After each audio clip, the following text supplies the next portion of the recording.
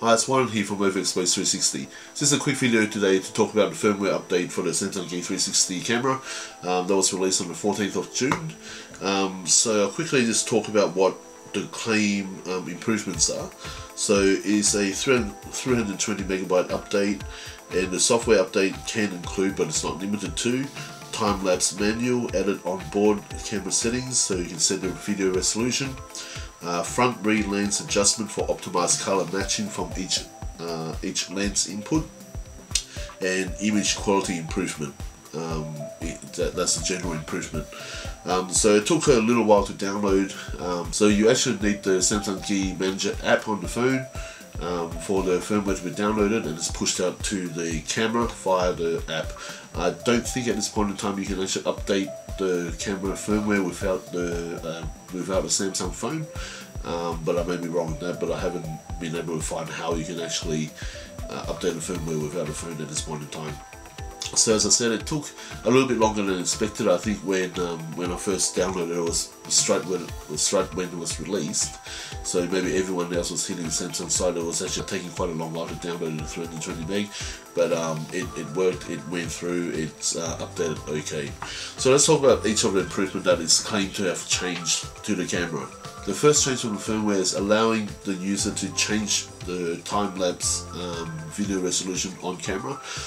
So that's actually in the settings menu now. There's within the settings menu there's a time-lapse option, and within it you can choose the two resolution that you choose from, which is great. So you can change the resolution of the time-lapse, which is always handy, but I'm a little bit disappointed that they didn't allow you to change the time-lapse interval, which is probably even more handier than changing the resolution. Setting resolution, you probably only set it once, and once it's done, it's unlikely, well for me anyway, I would not change it again. I'll set it at the highest resolution. I don't care if I change it on the phone or on camera, it's done.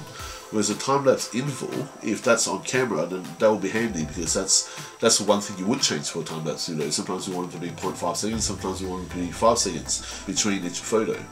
So it's unfortunate that they haven't included that to be an on-camera setting. I hope that they would include that later, amongst other things that I wish they have as well. So regarding the next two enhancement with this firmware, the front rear lens adjustment for optimized color and image quality improvement. Honestly, I have to say that I can't actually notice the difference between the videos and photos I captured before and after. Unfortunately, I got so excited and updated the firmware, I did it straight away without thinking how I would actually compare the output. So from now on, for future firmware, I think what I'll do is, before I update the firmware, I'll take a test video and a test photo, and then after the firmware updated, I will take the same photo and same video, so I can show you a comparison of the change in firmware, if there's any improvement, any stitching improvement, any quality improvements, any color improvements, or whatever improvement they claim to have made.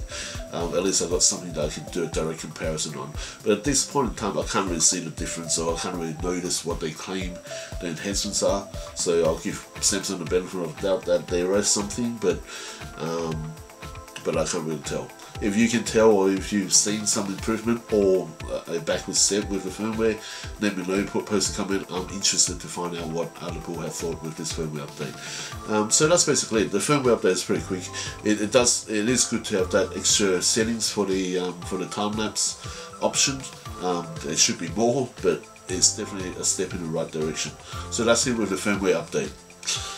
So a few other things that I've been working on. I've also just recently received a new Samsung micro SD Pro card, a Samsung Pro card, which have a write speed of 80 megabytes per second, compared to the Evo that I'm working with, which is a write speed of 20 megabytes per second. So I'll do some testing on the camera and see whether that helps with any speed in writing to the camera, any buffering issues that I previously had. I have noticed that previously it did stop me from recording a lot of footage in quick succession to one another. So it actually stopped me from recording at one point when I was recording quite a fair few 3 to 4 minutes videos one after the other. So I don't know whether it's to do with the micro SD card or not, or whether it's just overheated. but I will give it a whirl with the Pro card, with the faster write speed, and whether that would fix that issue up, because if it was a write issue to the buffer, from the buffer, then hopefully this will eliminate that problem. So I'll do some testing, I'll report that back to you.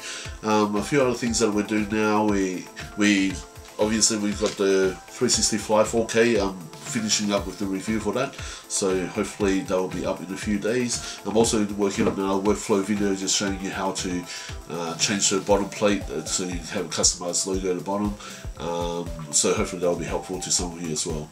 There's a few other videos I'm working on which hopefully will be coming out next week, so there's a lot happening. Once again, thank you for everyone who's watching my videos and all the people who have subscribed to my channel. And thank you to all the comments and all the messages that we have been communicating back and forth. It's always great to find other people who either find my videos interesting or have come across issues that you want to talk about. It's great to have that communication with you. So please subscribe and please come back and check out my videos coming out in a few days. Hopefully one will coming up tomorrow. And this is it for now for me. It's Warren from Overexposed 360. I'll catch you next time. Thank you.